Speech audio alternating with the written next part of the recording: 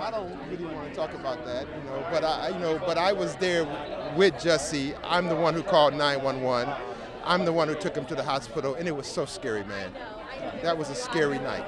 It was scary.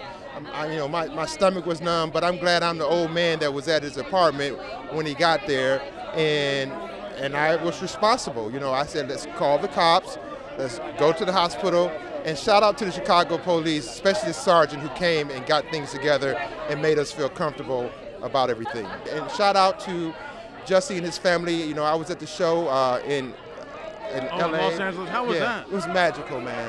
What do you think about the aftermath of everything, of just the story and some people not believing it? I hope I don't get in trouble with what I'm getting ready to say.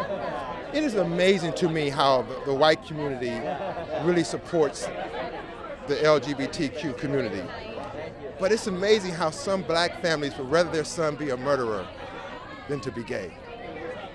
And so I just think that I hope that my community, the black community, understands that it's people's business what their sexuality is, and it's something that I just hope one day the black community, the brown community, we can wake up and support our young brothers and sisters that are gay.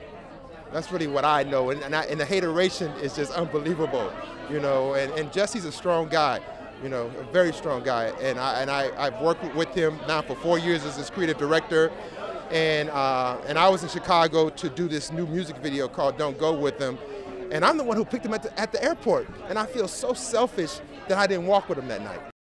Want more extra? Hit the subscribe button and the bell and never miss a video.